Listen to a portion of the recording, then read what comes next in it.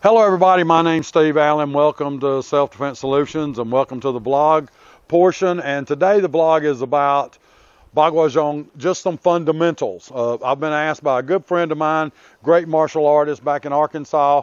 His name is Jason Boggs. Big shout out to you, Jason. Thanks for your question. If you want to know about the Bagua walk, how to do the Bagua walk.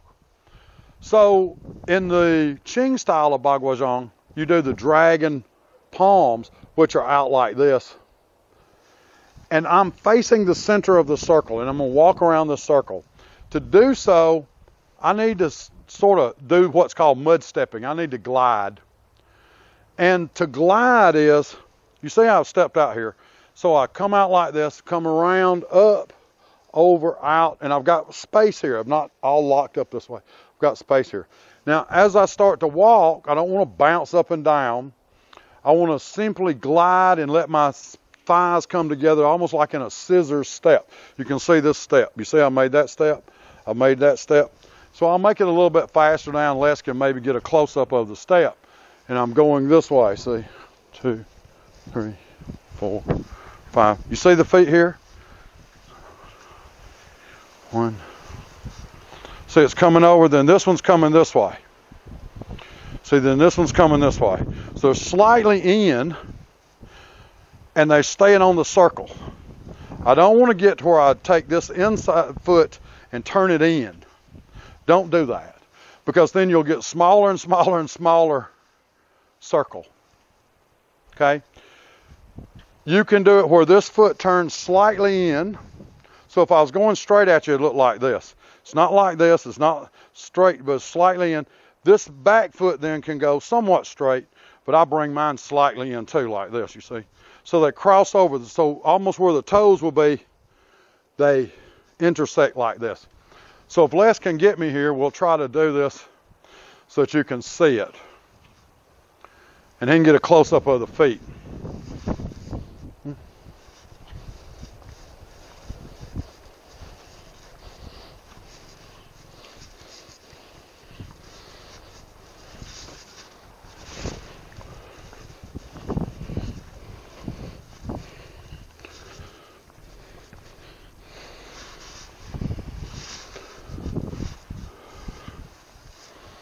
Okay, so there's a good view of how to do this walk.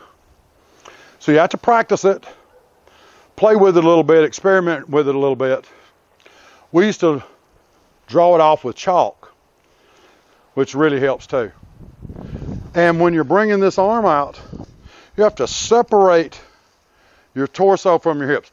You don't want to get turned like this.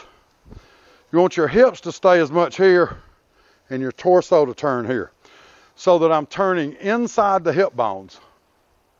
So if the hips stayed like this, but my torso turned, so the hip bone will come slightly back. I don't want to turn all the way like this. I want to make sure when I walk that I'm rolling like a train wheel. I'm not bouncing up and down. Many people get here and they bounce, they push and bounce. Don't do that.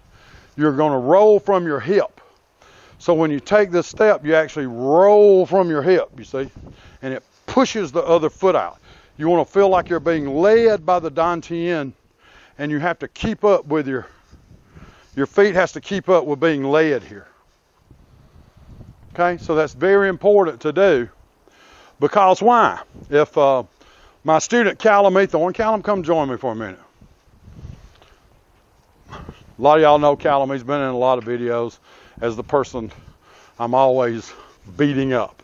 Don't see, I can't get him to act right on camera, so we'll teach him a good lesson.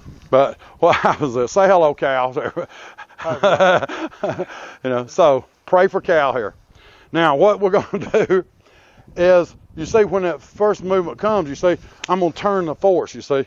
But I can't turn everything over here to where I'm imbalanced or I'm off balance or anything like that. If he throws a blow, see, I'm this way, see?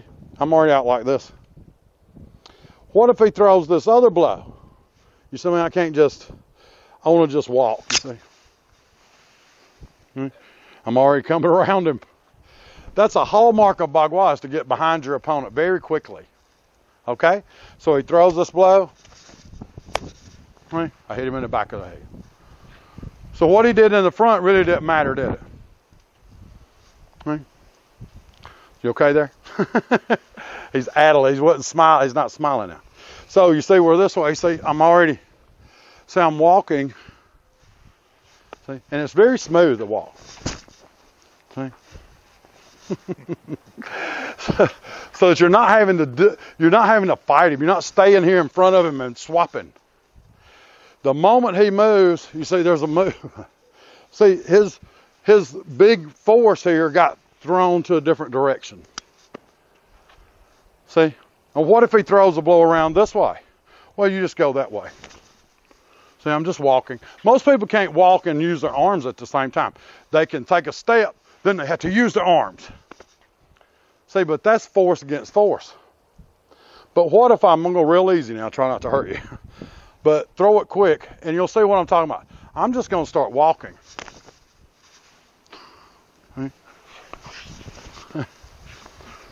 And he'll tell you, I'm not hardly using any force. See? When you can walk and do it at the same time, that's very important. That's why I love Bagua. You know, I mean, I love all martial arts. Most of you know me, I love all martial arts.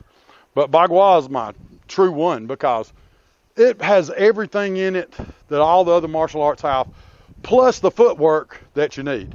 Not this sport footwork, not that anything's wrong with that, but if you'll watch a lot of people who are fighting in the street, they're just having a contest. They're just standing here and they're like this. You put your hands up and we're bouncing and that's not realistic. Because I never want to have a fight. I really do not. Because if I just say, I don't want to have a fight. Well, see, I'm already in dragon stretches its claws. So I don't want to have a fight. But let's just say he's really mad at me or he wants to come in here and attack me. Right? So I'm not going to get in my boxing stance. I'm not going to do any of those things. I'm just going to start walking. So he throws the blow, you see. I'm just walking. Now throw it, see. Right? Where did I go? See, that's why a lot of people in China, they say, you know, a Bagua practitioner gets behind you like a ghost. You know, he's behind you so quick. What if he grabs and I can't walk? Oh, that's a good one, isn't it? Well, you do the same thing, but and he throws his blow. See, I'm just this way now. See, he can't hold on to that. Why? Because he's broken his own hold here. His own hand's going to come over here and break this hold. I just did this. See? So grab again. See? So I didn't have to step behind him. He got himself in a position where I was behind him when he moved. You see, so he's going to do it. I'm not going to step to him. You see, it's this way. Now he's behind. What if he does that and just throws a blow and backs off? So he does that, throws a blow, backs off. You see what I mean? That's fine. Now he's got to throw that blow, so there you go. And you see this move in Bagua where you're like this and turn. So that's exactly what I did. Okay? So those are just some of the applications of Bagua Zhang. And Bagua Zhang, 8 trigram palm, it's a great martial art. So Jason, this one's for you and anybody else that wants to watch it. Thanks, Cal. I appreciate you, man.